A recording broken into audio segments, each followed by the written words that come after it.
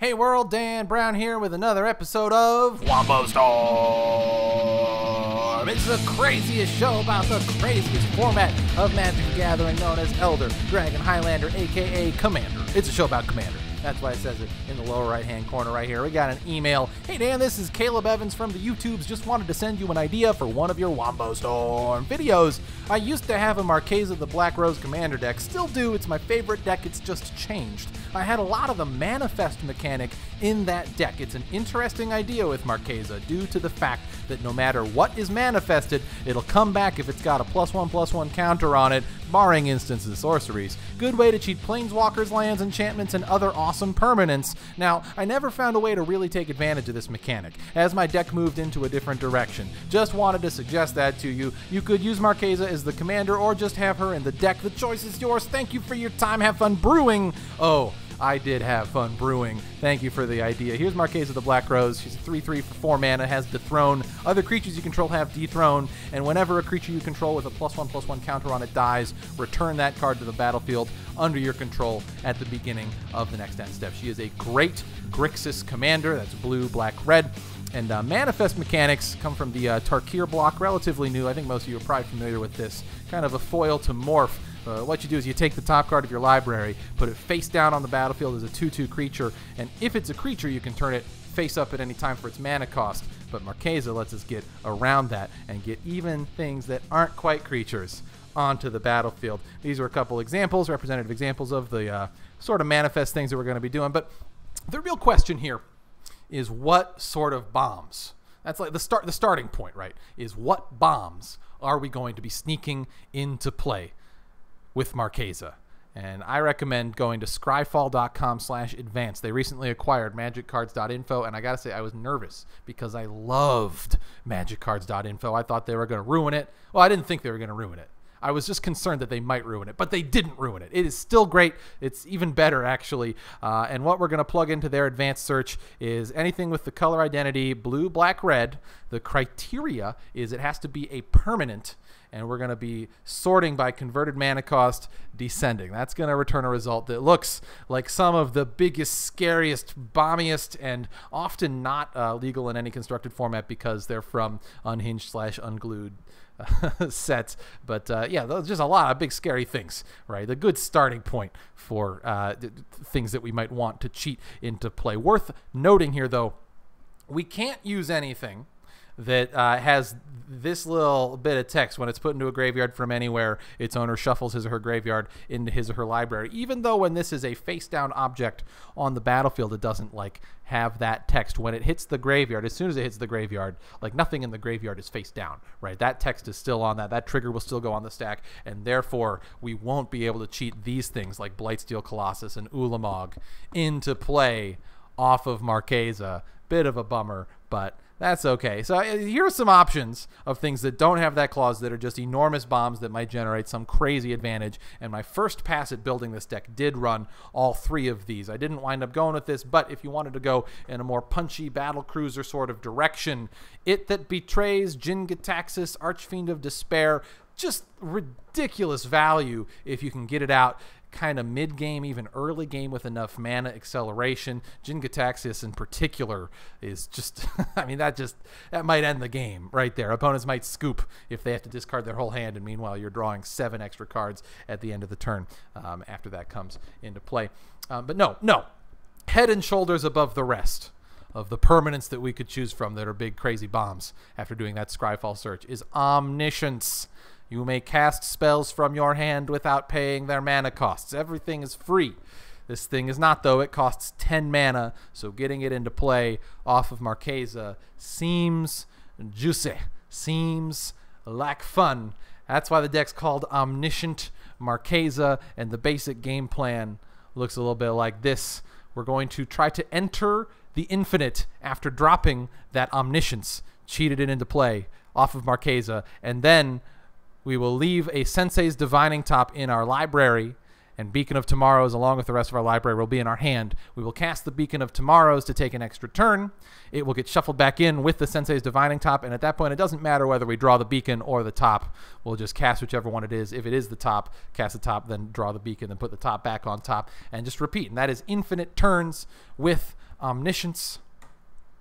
Also, we have Ulamog in there for inevitability, because once you have infinite turns, I guess you need some way to actually do the final points of damage and or mill your opponents out, whichever happens quicker. Also have Dream Halls in there as kind of a backup for Omniscience in case it gets dealt with or countered. And, you know, this is a kind of funky problem that I've run into when I'm trying to build like a hyper-specific Wombostormy Rube Goldberg machine of a deck. Like, when you support a hyper-specific idea properly, sometimes part of that support just winds up being a better game plan in the first place. Full disclosure, I think you might win more games or get there quicker if instead of trying to cheat in an Omniscience with Marchesa, you're just trying to tutor up a Dream Halls and then cast an Enter the Infinite off of the Dream Halls. Might be faster, might be better, and you might want to consider the Marchesa Omniscience plan more of a backup plan, but you don't have to do it that way. Like, if you keep in mind that the real metagame, the real game is the metagame, and the real win condition is having the most fun, and you're just trying to impress your friends with your crazy, janky Marchesa Omniscience build, then, you know, this can be your backup. I mean, this was put in there as a backup, but as I think about it and playtest more and more, I'm like, maybe this is actually plan A. Anyway, Dream Halls is in the deck. We have 14 mana rocks. Heavy emphasis on 2 mana rocks that enter untapped. I love those. We're not in green, so we're going to lean heavily on those. We have 13 tutors. That is a high number of tutors because we're trying to put together a kind of like hyper-specific weird jalopy of a board state to do what it is that we're ultimately trying to do. And all of the tutors that I've featured here affect the top deck, right? Insidious Dreams, additional cost, discard X cards, then search your library for X cards and put them on top in any order. Cruel Tutor puts it on top. Vampiric Tutor puts it on top. Limduel's Vault lets you, put the top 5 in any order that you want after digging for exactly the 5 that you want. If you own an Imperial Seal, you can also put it into the deck, but I chose not to put it in this just because, I mean, there's no upper bound on the price of cards that I'm putting in these decks, except I felt like, $500 seemed like too much for one card, or whatever it is that card costs at this point. It's just kind of ridiculous. 5 top deck manipulators. Brainstorm and Scroll Rack are really good in case Omniscience somehow gets stuck in your hand and you need to put it back on top in order to manifest it. And Cryptic Annelid is just a cool card that I found while searching for potential ways to scry a little bit deep into the deck. When it enters the battlefield, scry 1, then scry 2, then scry 3. I mean, it would be quicker to get to the combo if you just like cast a Vampiric Tutor and put the Omniscience right on top. But the Cryptic Annelid maybe has a little more play, a little bit deeper into the game if your first pass at getting this combo off gets dealt with somehow. Cryptic Annelid, you can put on a bit of a Ferris wheel of death with Marchesa, put it into play, attack with it, get a counter, sacrifice it, bring it back, get that trigger all over again, and maybe if the game goes longer than you, the combo player, wants it to be going, Cryptic Annelid still gives you a little bit of agency, even if your first pass didn't quite work. Then we have 7 Manifestors, just generic good stuff, ways to manifest in these colors. There aren't that many, right? This has only been a mechanic in the Khans of Tarkir block. Well, and I guess like in the most recent Commander set, they made Primordial Mist and made a couple of manifest synergies there. So these are good. I mean, they're just kind of mana-efficient ways to manifest the top card of our library after we've already set that up. We have 5 sack outlets. Obviously, once we have a manifested Omniscience with a +1/+1 counter on it with Marchesa in play, we need a way to get it in the graveyard to make Marchesa's trigger go off. That's that hyper-specific jalopy that I was talking about. 3 wheel effects. I don't run any real like card draw other than these in the deck. The idea is that as soon as Omniscience is online, we want to be able to win off of it, like right then and right there. And if you're down to just like 1 or 2 cards in hand, if one of them's a wheel, that's a really good way to just refill everything, hopefully hit a tutor to hit the Enter the Infinite to hit your combo. So 3 tutors, there's 3 wheels rather. I have 2 shoes, Lightning Greaves and Swiftfoot Boots, although in parentheses 4. I mean, really this is 4 shoes. The Swiftfoot Boots is 2 shoes and the Lightning Greaves is 2 shoes in and of itself. It's a way to grant haste and protection both to Omniscience and to Marchesa. Very important things to do in this deck. I mean, if you can swing, you don't have to do that. But if you draw into it, it's not a bad thing to have. And then 2 like miscellaneous value cards: Temporal Mastery and Unspeakable Symbol.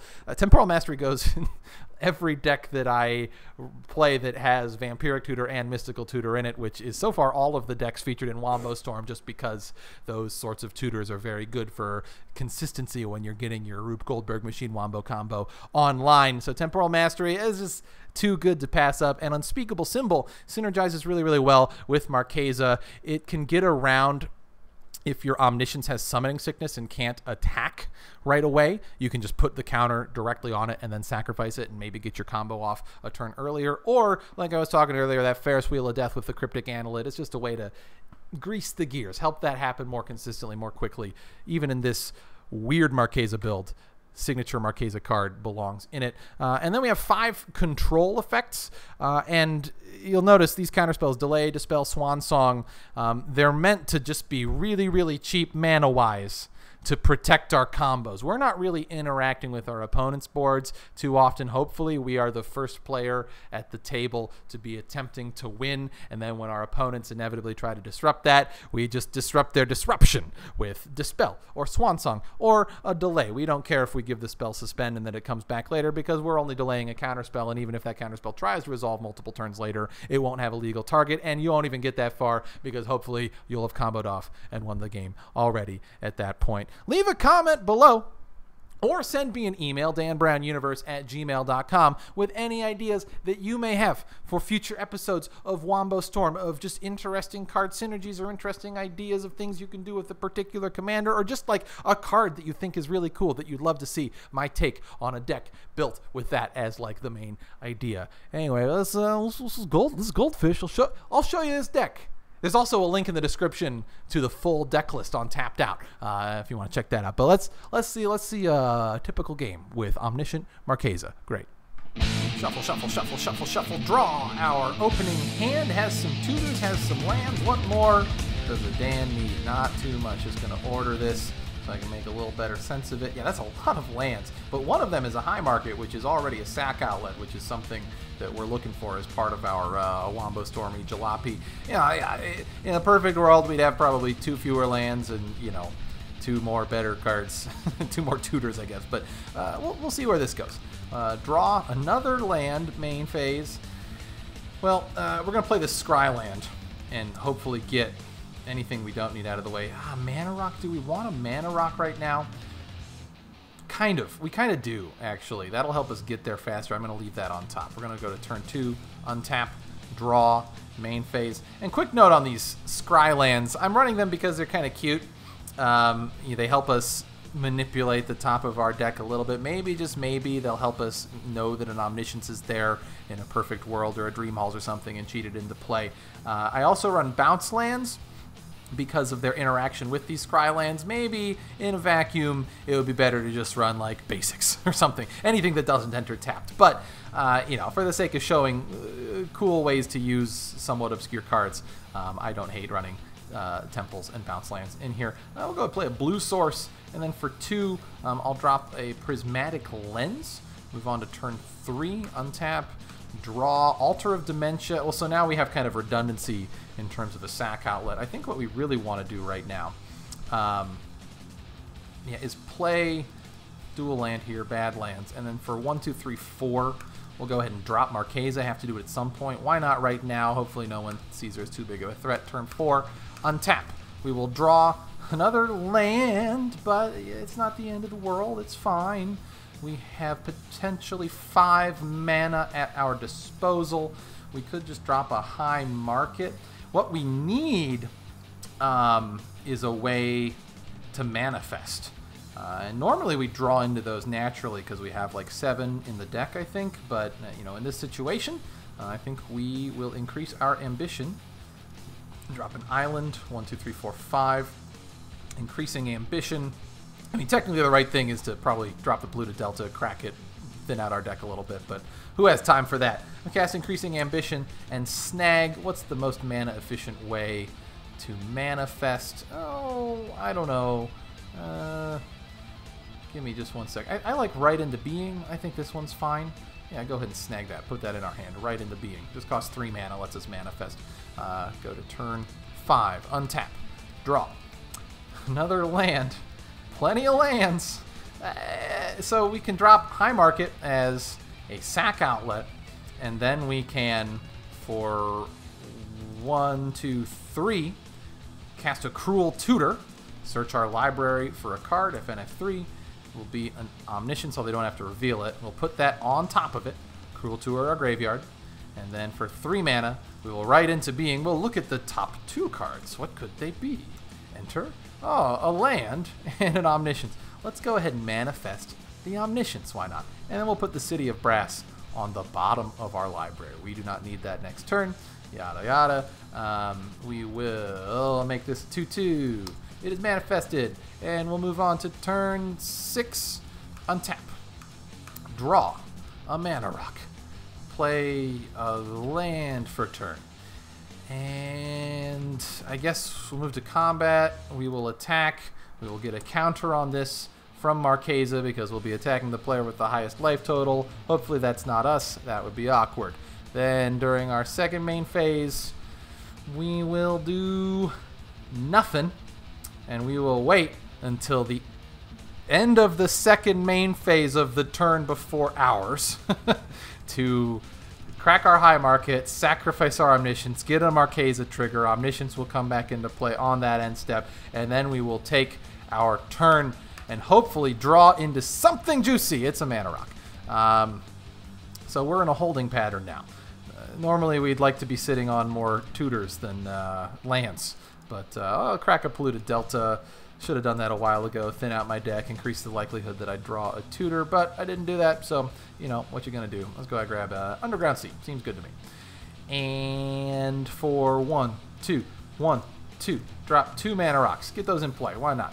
And let's go next turn. Let's go turn 7. See if we draw anything this turn. Draw. Hey, there it is. Cast a Diabolic Tutor off of Omniscience. We will search our library for an Enter the Infinite, wherever that may be. Bear with me for a second. Where is it? Where is it? All this blue art featuring Jace looks the same. There's Enter the Infinite. Put that in our hand. We'll go ahead and cast it. Our whole... I'm not actually going to put my whole library in my hand because that is difficult to deal with. But let's say that this stack here then becomes let's say that is now the library. Oh, I forget that it glitches out every time I do that. So let's go ahead and one more time. All right, there we go. There we go. So what we need, again, like I walked through earlier. Let's see. Can I remember? I do remember. I remember. It's going to be Beacon of Tomorrows and Sensei's Divining Top, right? The Sensei's Divining Top is in our library, and then Beacon of Tomorrows, along with all of the rest of the cards here, is in our hand. We'll go ahead and cast the Beacon of Tomorrows, and then shuffle it in with the Sensei's Top. We will also cast Ulamog, wherever Ulamog happens to be. Checking, checking, checking. There's Ulamog. Ulamog is in play, and then Beacon of Tomorrow's got us an extra turn. We'll move to that extra turn. Then we will draw either the Sensei's Top or the Beacon. If we draw the Sensei's Top, we'll just play it because of Omniscience, and then we'll crack it to draw the Beacon, and then put top back on top, and then we'll cast that. We have infinite turns, and we have Ulamog and Omniscience, and that's how we try to win games with this deck. Look, you know, this is like a third pass. If you play test this, I mean, also what is good to put in this deck is going to be different depending on what your meta game is like. Yeah, it's a little more than a starting point. I have put some hours into trying to optimize it. But if you are inspired by this, if you think this seems cool, you could probably make it better. And if you do, I'd love it if you left a comment below with a link to a tapped out deck list, or just like explain to me what you did or what you think you might be able to do to make this deck a little bit more consistent. But, you know, turn 7 going off, we were in top deck mode a little bit waiting for a tutor to hit the Enter the Infinite, but we did get there because we run, you know, like 13 tutors. So anyway, that's the deck. That's a little taste of what this deck does. My name is Dan Brown. This has been Wombostorm, the craziest show about the craziest format, known as Elder Dragon Highlander, aka Commander. Remember, the real game is the metagame, and the real win condition is having the most fun. Give your mom a call next time you have a chance. She would love to hear from you. Okay, until next week, I'm Dean Beasy, the Bruisey Baroover. I'm having a stroke.